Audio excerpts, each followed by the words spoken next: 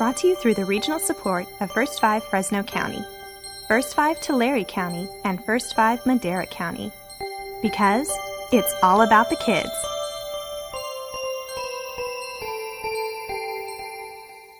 Do you know the difference between a staph infection and the superbug known as MRSA? As parents, it's important that we are educated to keep our children healthy. Today, we help you sort it all out.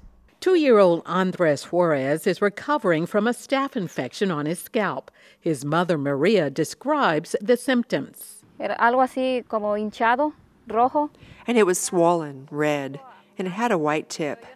But I didn't touch it because I didn't want it to get infected. Staph is an abbreviation for a bacteria known as Staphylococcus aureus. The pesky little bacteria is very common. Dr. Francesca Gertzma is a pediatric infectious disease physician who practices in Visalia and Exeter. She says staph is often found on the surface of healthy people's skin. They can be present in places like their nose, their underarms, the umbilical area, the groin. And they can be there present normally. They just represent the bacteria that are normally on our skin and don't cause any problem.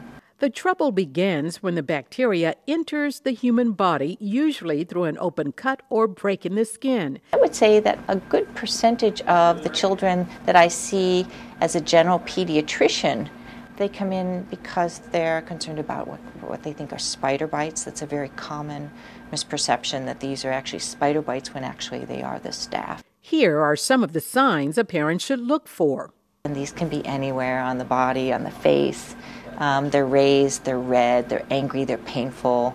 Sometimes there'll be a head to them. There may be pus that comes out of them. They may be scabbed over. The doctor tells parents if they notice these symptoms, they should take action right away. It's really important to see your healthcare provider immediately.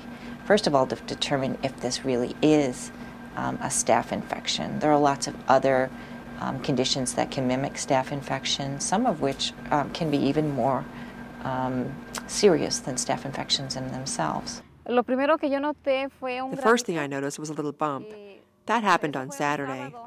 On Monday, I took him to the clinic, the doctor, and it was much bigger. Your child's pediatrician will order tests to make a diagnosis. So it's important to see if this really is staph.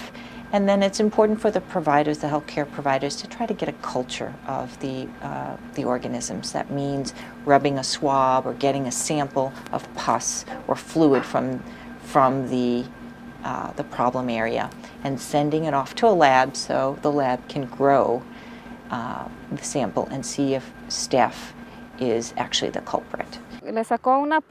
They ran a test to check to see what kind of virus or infection he had, and they gave him antibiotics and an ointment. They told me to clean the infected spot 3 times a day and apply the ointment. There are different types of treatment depending on the infection.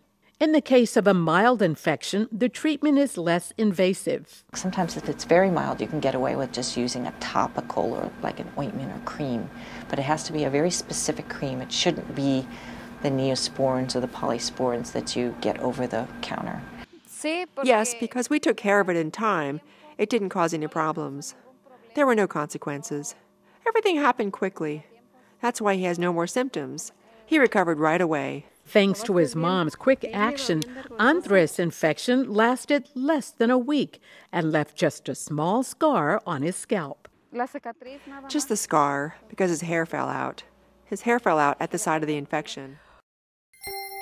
Brought to you through the regional support of First 5 Fresno County, First 5 Tulare County, and First 5 Madera County. Because it's all about the kids.